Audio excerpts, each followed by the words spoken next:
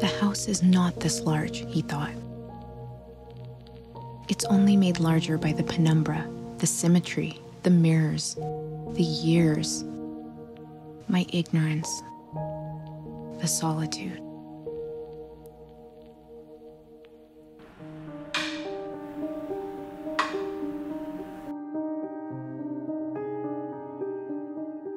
Hello, and thank you for joining me today.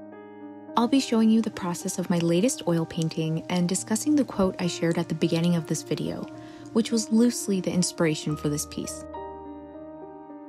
So the quote is from a short story called Death and a Compass by Jorge Luis Borges. It's about a detective trying to solve a series of murders.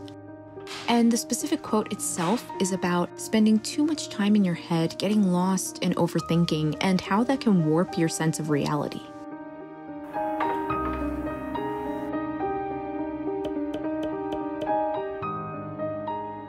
Thinking is a tool, and it's important to ask if it's helping and being used in a productive way.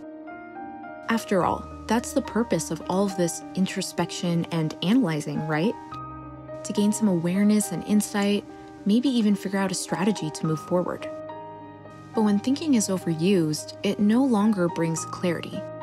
It starts cutting into healthy aspects of your life, and that's when it transitions into analysis paralysis and living in your head.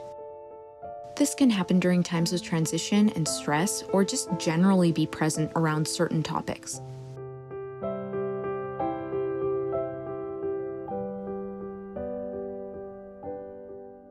I find a good first step to combat overthinking is getting your thoughts out of your head. So journaling or doing some stream of consciousness writing, even talking to a friend.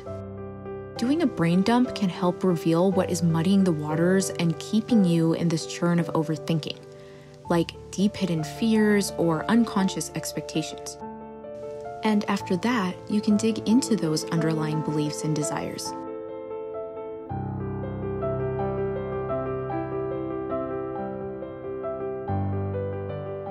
It's possible that some of the things you desire aren't within your control and can't even be tackled by rational thought and analysis.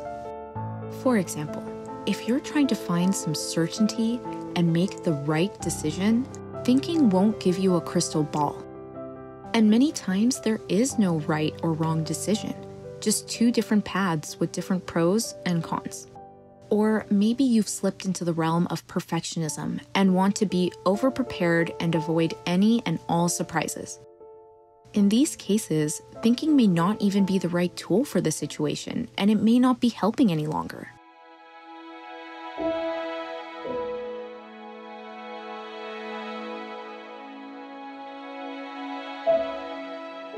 For something so inwardly focused, it also helps to turn outward to find some balance. Spending some time outside in nature, getting a change of scenery, or doing something physical that requires focus and mindfulness, which helps break thought loops. Even just doing something you find fun to help lighten up for a moment.